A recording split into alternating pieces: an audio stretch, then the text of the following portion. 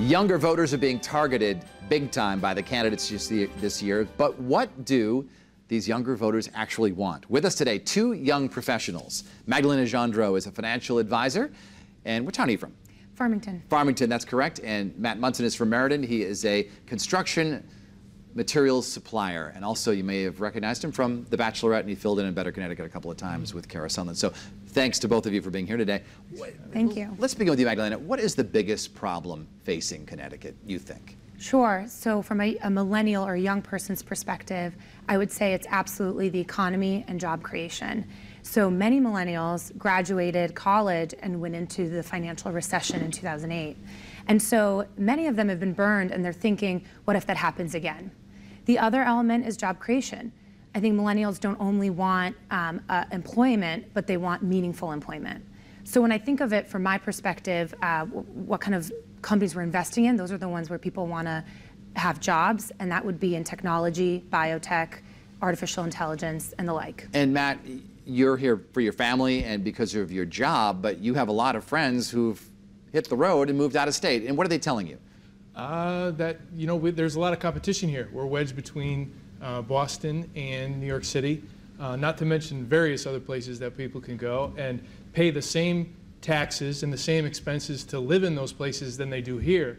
And I think what's difficult about living here is just lack of diversity in terms of things to do, places to go. It's very retro in the sense a lot of people want to live in vibrant areas like a West Hartford, for example. And if everywhere was West Hartford, I don't think we'd have the issue. But people are fleeing for areas where they can go downtown, where they can socialize, where there's culture, museums, places to eat, places to have a coffee and have conversation. And certain towns around here have it and others don't. So I think in order to keep people here, we have to create the landscape where people want to stay and make it sustainable. And right now,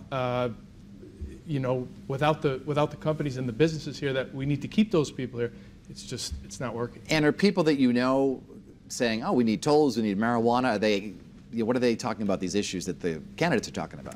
Sure. So I think the primary issue is definitely the fiscal budget, because that is what's going to attract the businesses. We actually have some momentum going. So there's an insurtech incubator in Hartford that's been attracting some companies. You saw SSC, which is a blockchain company, announce they're moving their headquarters to West Hartford. We certainly have some great other companies like UTC and Sikorsky here. So I think that young people are really looking to what jobs are coming and what jobs, how are we going to make them stay. And then to Matt's point, I think those vibrant cities is definitely what young people are looking for. And a part of that is infrastructure and trains or buses or ways to get to a downtown that isn't a car. Matt, tolls, do you think that would drive some of your friends out of the state if we implemented tolls in the state? It's interesting. It's kind of split when you talk to people our age, I firmly believe. I think that I'm surrounded by both perceptions. People see something like a tolls or legalization of marijuana as a progressive way to keep up with the Joneses. I mean, other states are doing it, and people are leaving here to go to those states. So we're in a position where we have to do something. And why not try it out? We've done it before, and it's worked in the past. So I don't think that adapting tolls again, many people would be against it, for the majority. I know you might have watched clips of the debate, or at least some of the debate. Did any of the candidates say anything that pinged with young voters, you think? Yeah, I think several of the candidates talked about investing into STEM programs, so science, technology, engineering, and math. There was a company that won a grant to come into Hartford. It's a Dutch-based company, software company. They ended up going to Chicago because they said that Illinois had more investments into STEM programs. So hearing that some of the candidates on both sides are interested in STEM programs, I think really resonates with young people. Matt, do people believe these promises that two candidates will wipe out the income tax? No, I think this generation is as aware and as quick to call people on their, misleading gestures. We're a smart generation. And no one's going to fool us. So, I don't think that you're fooling anybody if you're a candidate. I think people our age are as aware as they've ever been. It's August. I know people are concerned about vacations and other things, but are people excited to vote on Tuesday? Are your colleagues and peers and friends, are they going to be voting on Tuesday? I would say absolutely yes. My peers more than ever are interested in voting. You've seen a lot of young people join politics across the country. And so here in Connecticut, my peers are looking forward to actually making a difference. Matt? Oh, I would agree. I would agree. Again, this is a smart generation, and we're about change. And we realize that we're sort of, at a point in time where things have to progress and we have to move forward.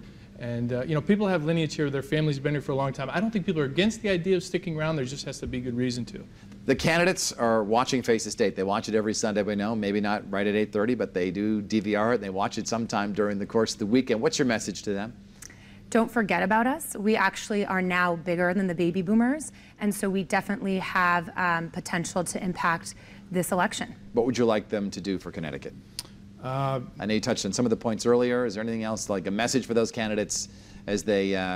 I just think that to be all ears and to listen to we are the future of Connecticut.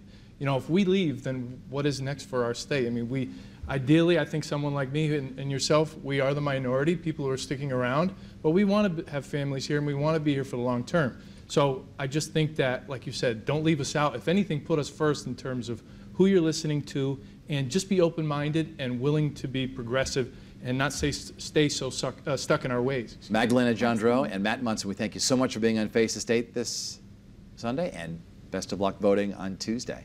Thank you very much. And a reminder to our viewers out there, if you haven't registered, tomorrow is the last day to do it. You must go to your city or town hall. And don't forget to join us on election night. We have the best coverage in Connecticut, beginning as soon as the polls close at 8 o'clock. And we have a primetime special at 10 o'clock. And if you have any questions about the candidates, you can watch all our past interviews with them on our YouTube channel right now and on the WSB app. Have a great Sunday, everybody. Thanks for watching.